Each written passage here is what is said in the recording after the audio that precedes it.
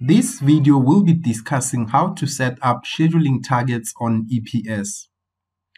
Scheduling targets are used to set anticipated values for production and summary fields. Targets can be set on the project settings under the Targets page. When scheduling, it is useful to set targets on specific critical production and summary fields. You can set the targets on a schedule level or on a destination level. Targets set on a schedule level are available for selection when using the Resource and Target Leveling tool. Destination targets are only available for selection when using EPSolver. I will set up a simple target on a schedule level based on an existing production field.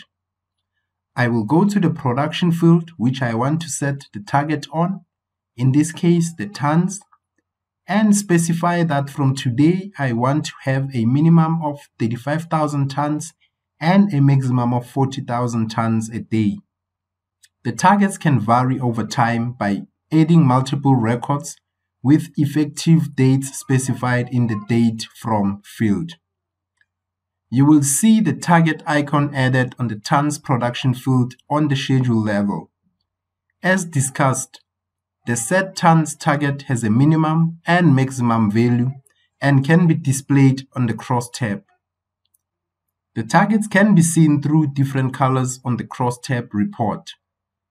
In this scenario, the red color means that the tons in this period are over the set target.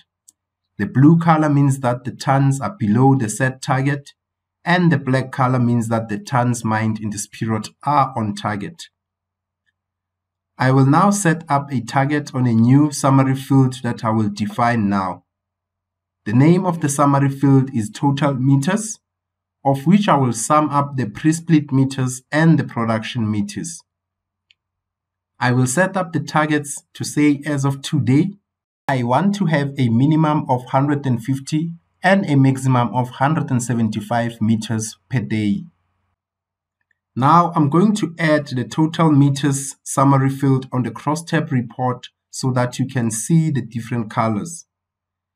The most important thing about targets is that they guide you through the schedule and they are available for selection on the Resource and Target Leveling tool on EPS or on the EPSolver tool.